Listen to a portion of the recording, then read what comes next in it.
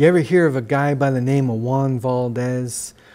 Well, Juan Valdez was an amazing marketing strategy from Colombia. There really wasn't a Juan Valdez, but the producers in Colombia all have this loving passion for growing coffee. And the Colombian coffee that we source is from wonderful, amazing regions within the high altitudes around Colombia. And these Colombian coffees don't have like a traditional cup character you might find from that Juan Valdez can of coffee.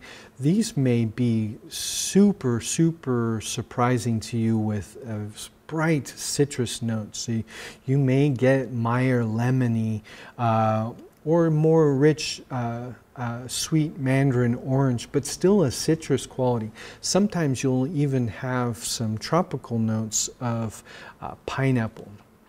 Not so much mango or papaya, but you'll get definitely a more acidic tasting cup of coffee with Colombian. Most Colombian coffee is washed, but occasionally you get some amazing natural coffees out of Colombia.